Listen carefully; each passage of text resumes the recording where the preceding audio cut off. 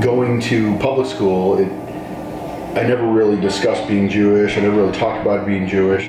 As a child, it felt forced. There really wasn't a purpose. There was more of, this is the thing that we do. I grew up in Boulder, and we didn't do a lot besides Hanukkah and Passover. The religious school I went to was Reform, but the rabbi was a much scarier figure. You wouldn't ask questions to him. It felt like I was there to let my family kind of celebrate as opposed to just something inside that I needed to celebrate. It just felt like you weren't connected in this, and there's every reason to push back.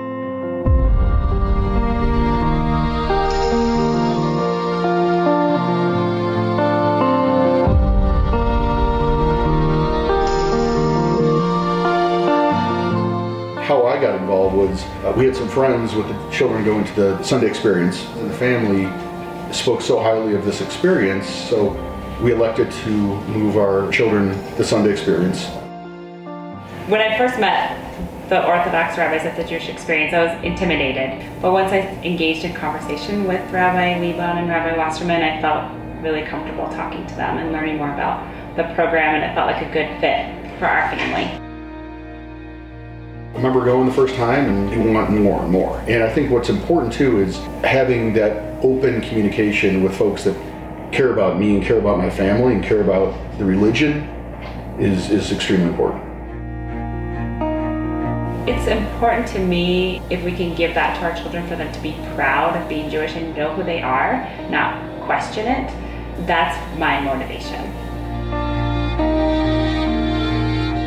You know, I really think the children are learning way more than I was as a child. They're enjoying it. It feels like the Sunday school I always wanted. I think it's important to have the Jewish experience here because they're a little bit different than a traditional synagogue, and there's so many different programs from children to teenagers to adults that you can take advantage of and learn so much from. We light the Shabbat candles every Friday night and have dinner together, making it fun for the kids to participate. I went to Israel with the Jewish experience. I went on a men's trip, so being able to experience, you know, my religion firsthand was extremely connecting. And now, after really kind of going to Israel, seeing it, experiencing it, really allowed me to put my guard down and say, you know, there's more to the story, and helping me live my life in a Jewish way. I study with Rabbi Cunningham weekly, and he's really allowing me to get the basics down, to get my, you know, my Jewish glasses on to live my life.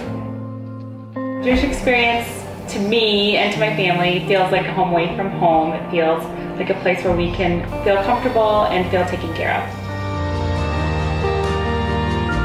What the name Jewish experience means to me is you experience Judaism.